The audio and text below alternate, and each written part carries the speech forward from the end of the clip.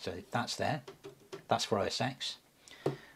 This is for whatever I want. And basically, if I just pan the camera, all I do, I normally have these all populate with other drives. I just pull that drive, put another one in, so OS X is on one, Linux is on another, put the back in. Someone could probably engineer to do that with a boot manager.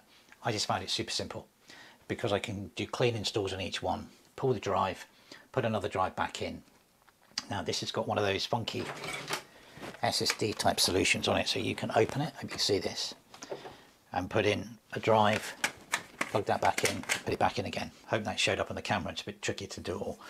But so yeah, so you can run multiple cards, and this gives you the opportunity with the machine to basically do anything you like. If we look over here, we've got display adapters, and we've now got an NVIDIA 460 and a Radeon X580. So this Windows setup I've got now is running the RX 580 as the display card, and the RTX 460 is just an additional card. Now there are some interesting benefits to this. I'll just show you. I've got OBS running because I'm recording this, so let's fire this up. If I go into setting on OBS, even though it's still running, hopefully this will keep going. Output.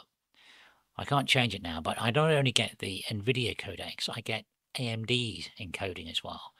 So let's have a look at something else. So here we're on Resolve. So if we go to Resolve Preferences and we go to Memory and GPU, we now have NVIDIA GeForce RTX 460 here as a discrete card, the AMD Radeon R580 as the display card.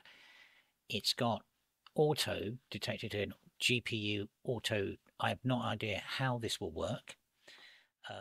I've no idea what it will do. I've not got this far with it yet. But let's have a look for the delivery codecs. What have we got down here? So I've got H.264. Let's just, let's try MP4, MP4.